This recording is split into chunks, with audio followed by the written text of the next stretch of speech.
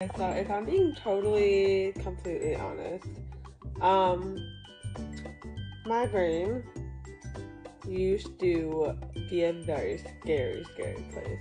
I used to get so overwhelmed and so just stressed out and in my own head.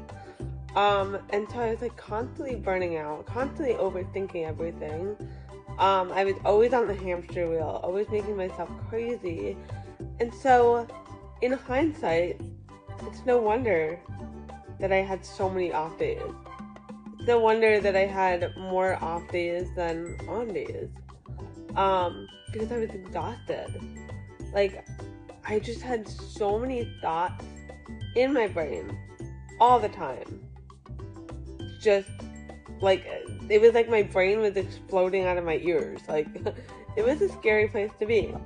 And the thing was, I thought that if I took time off, or if I took a break, or if I pressed pause, or if I took time to just take care of stuff and take a break and not answer to anyone and not do all the things on my list, I would fall more behind. I would disappoint people, and basically I would just, I would just be useless. So I had all these stories in my head that even though I was so exhausted and so overwhelmed and so stressed out, I had these stories that I wasn't allowed to take a break. So it was a vicious cycle. I was on the hamster wheel pretty much 24/7. And it was not fun.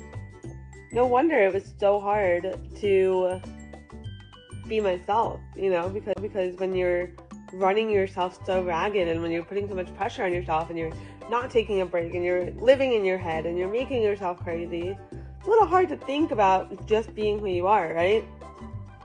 And to be honest, when you're constantly thinking and you're in your own head, it's also hard to be who you are, but that's another story for tomorrow or another day. But yeah, I just wanted to share that, I know what it's like. I've been there.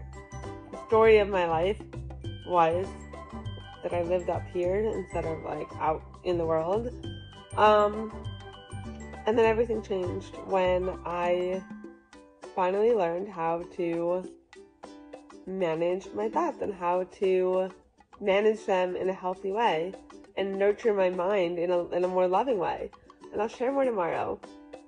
But I'm curious to know what is coming up. I forgot to mention, silly me, that I am hosting an amazing webinar on Monday, April 10th. Originally it was Monday, April 3rd, but I'm moving it unapologetically to April 10th. And it's happening inside the community for introverts. And I'm going to help you guys, whether you are still in the state of living in your head, or you're finally coming out of your head, or you're just working on confidence, wherever you're at, I'm going to give you the tools that have helped me to be unapologetically myself, to unapologetically take the time that I need to press pause, take a step back, take care of me, and just in general, just stop apologizing for taking up space, for taking time for yourself, for taking care of you. So wherever you're at, make sure to join this webinar. It's going to be a total vibe.